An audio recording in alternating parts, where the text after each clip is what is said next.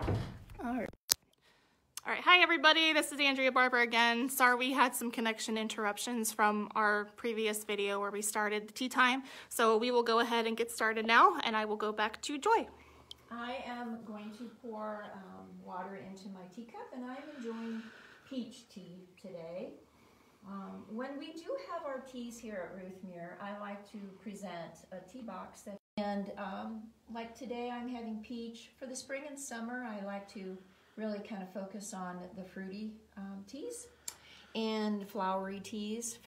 My favorite is what Andrea is having today. And then in the winter time, something very popular with our tea with Mrs. Claus, we like having tea that might have cinnamon in it, or peppermint is a favorite with the kids also. But we also always have our regular English teas like English tea time, Earl Grey, and I have recently found the Lady Grey that I really, really like. So I know that there's different flavors of Greys, and so speaking about Earl Grey, that's another whole talk about who he was, and I doubt that the Earl even knew that he had a tea named after him, but it's really kind of fun to make sure that we do have these teas on hand. What I like to consider as our house tea is the pomegranate tea, and the reason for that is the pomegranate is represented in Ruthmere as a symbol of wealth and prosperity, and it's a beautiful way of uniting the whole mansion together. So that is our house tea.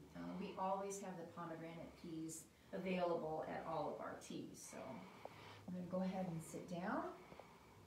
So I hope that everybody's doing well today.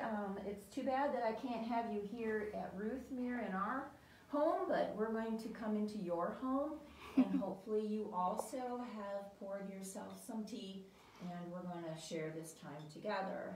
So it's just really a good time of the day just to stop and reflect and try to gather our friends together, because we do miss you, and so it's wonderful that you are joining us today. So I don't know if a lot of you knew about the history of tea or would know that, but I'm just going to give you a little bit of information of what tea was all about and why we find it important here at Ruthmere. But here we always think about the English teas. We think about England having teas, and in fact 3 years ago today I was in England having tea at the Bridge Tea Room, and so it's kind of wonderful that we are doing this today. But I want to say that France was enjoying tea time about 22 years before it was introduced to England, and so that's a little bit of an unknown fact. And so maybe sometime instead of having an English tea, we'll have a French tea. It would be kind of fun. But it was found in 1840 that Anna, who happened to be the 7th Duchess of Bedford, she was a lady-in-waiting for Queen Victoria. But she was starting to have some hunger pains in the afternoon. She called it a sinking feeling. And no wonder, because people during that time only ate about twice a day. You would get up and you would break your fast from sleeping, which is what we call breakfast, and then they would go all day without eating until later in the evening, around 8 o'clock, and they would have large meals, several courses. I myself don't like to eat that late, especially that heavy. So I could see why she was feeling a little peckish around 2, 4 o'clock in the afternoon. So the solution for the Duchess was to have a pot of tea delivered to her boudoir, her private chambers, and she would have a few sandwiches or sweets or things like that.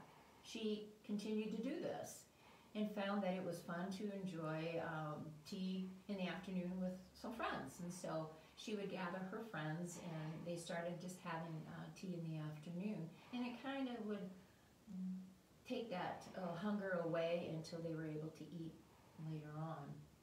Now she would travel with Queen Victoria quite often. So it was one time when they were returning back to London that she even had somebody send out little cards or invites to have friends come join her.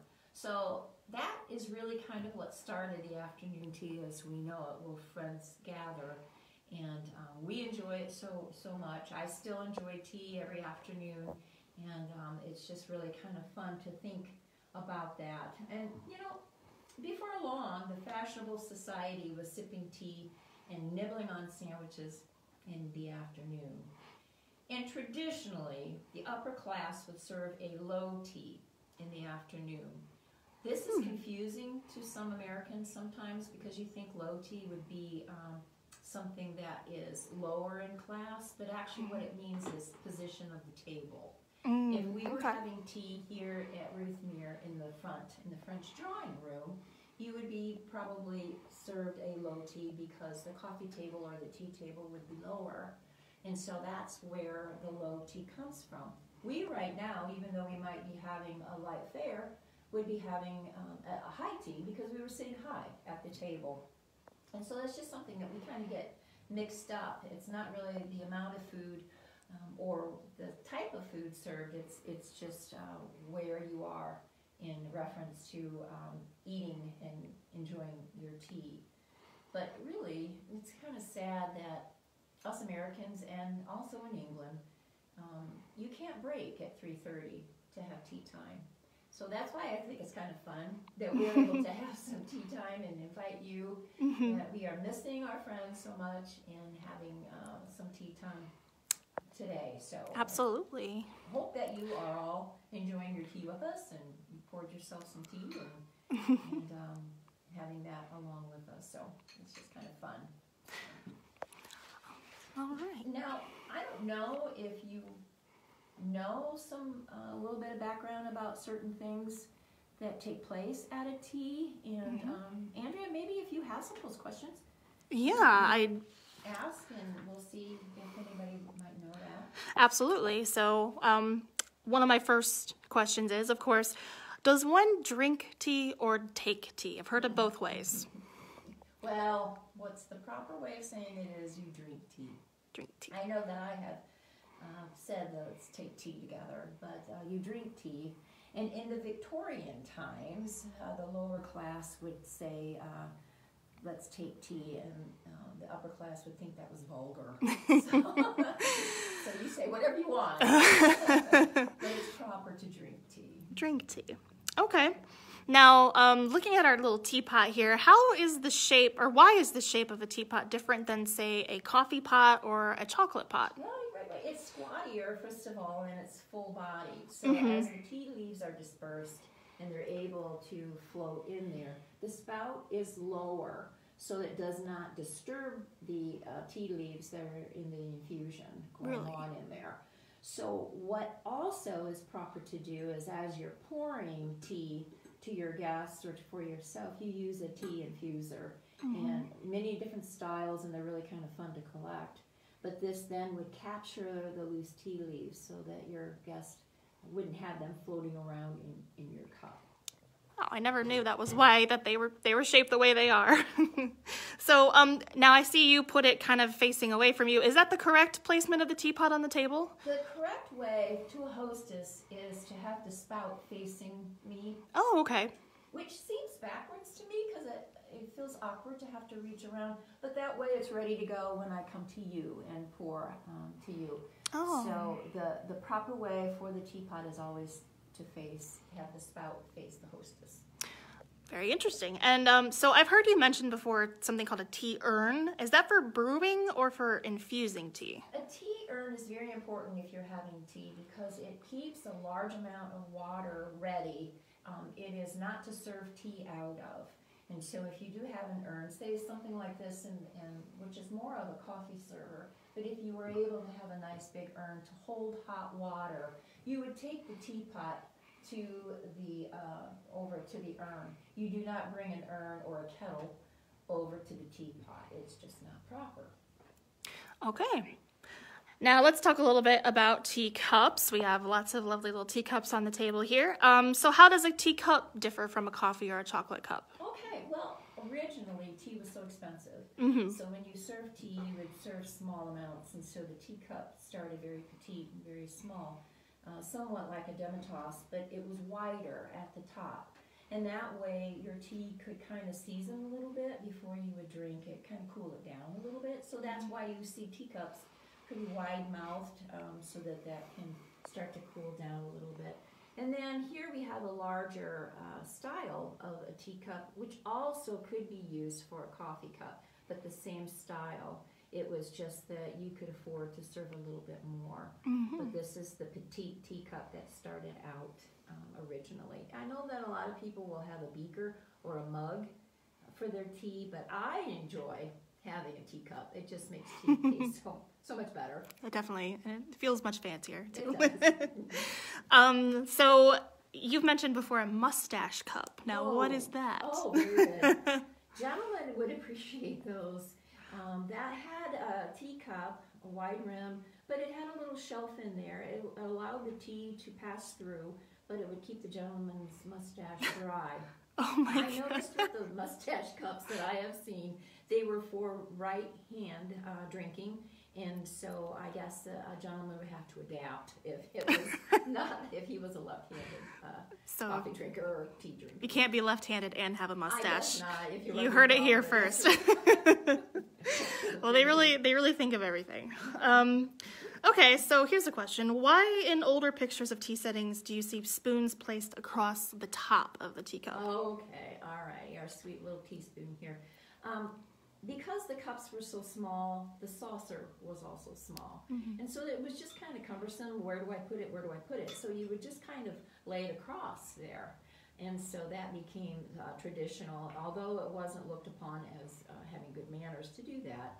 But it took a different styling of letting your hostess know that you were finished and you didn't want any more tea to serve to you, was with having the spoon upside down on your cup. That I have had that happen at one of my teas, and that let me know that gentleman was finished with tea. He didn't want any more. So it's kind of funny that it's a very small known fact that is really a simple of saying thank you, but I'm finished. But that was why teaspoons would be laid upon the cup.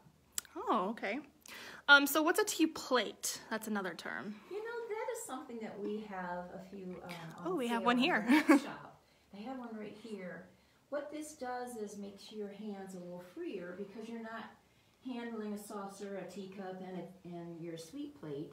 So what this would do is give you a plate for your snacks or your tea sandwiches.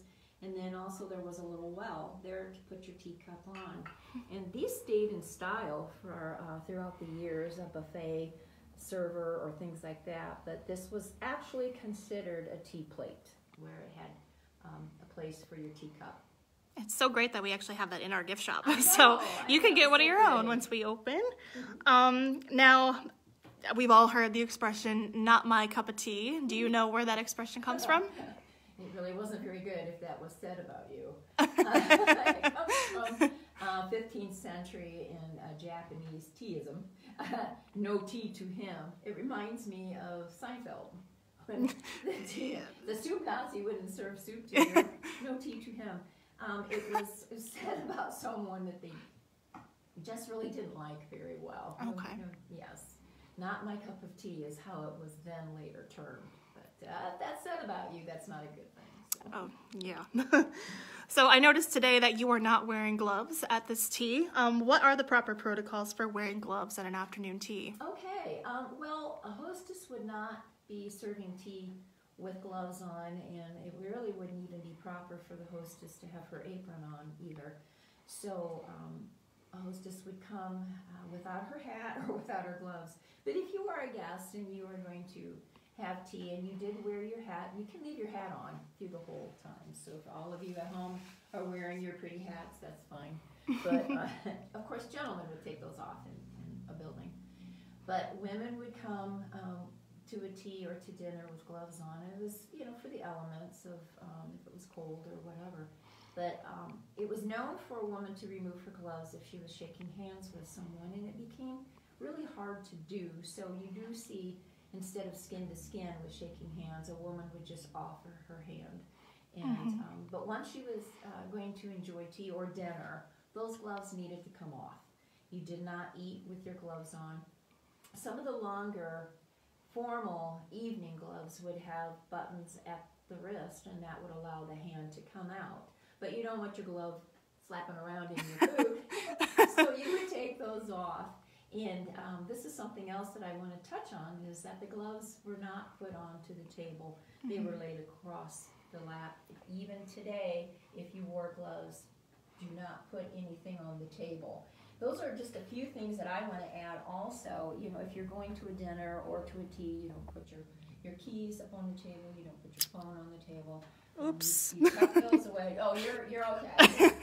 That's no problem at all. But you do not have items on the dining room table, so that's something else.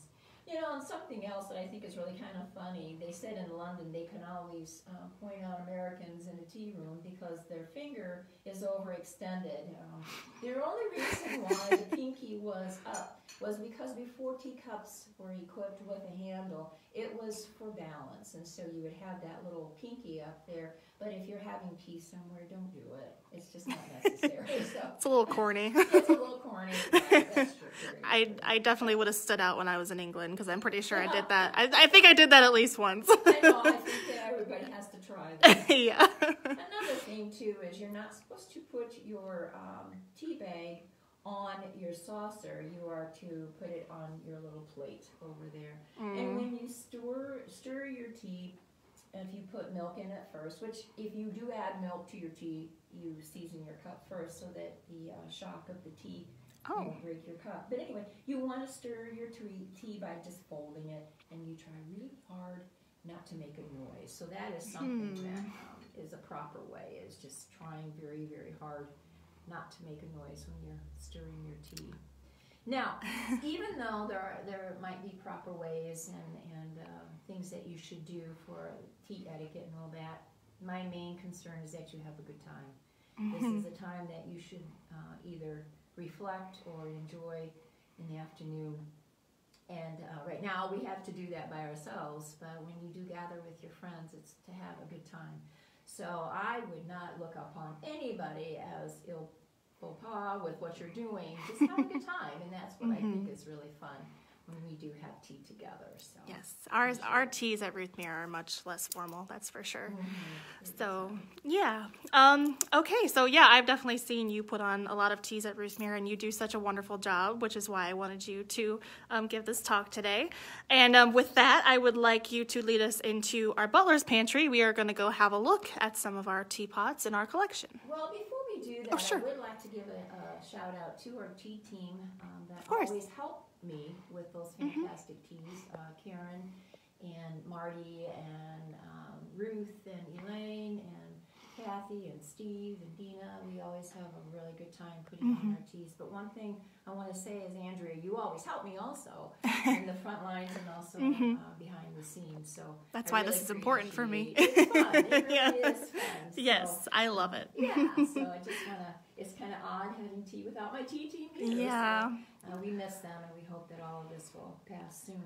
So if you want to see the fantastic teapot collection we have here at Ruthmere, why don't we go on in to the butler's pantry? Yes. And we'll do that then. Of course. Now, butler's pantry directly from our lovely dining room. What's here is the Balik paper thin porcelain, absolutely beautiful. Next to it is a Russian teapot and gold leaf over here. Do you have a favorite, Andrea? I absolutely do. It's actually the collection right here. Oh, the Wedgwood. The Wedgwood, yes. Oh, very bold, the blue cobalt. And that's going to be a focus of a collection that we're going to be showing next year here at the museum. So it's really wonderful. But hopefully that you'll be able to come and see all of our different teapots soon. And it is just a wonderful time to have a tour and show off what life was like back in the day of Elizabeth and AR's time. Okay. All right. Thank you so much, Joy. This was absolutely wonderful. So if you would like to join us again next week, our next topic on Thursday is going to be the U.S. flag. Our executive director, Bill Furstenberger, is going to be talking a little bit about that next week. All right. Thank you guys so much for joining us, and I hope you all have a great day.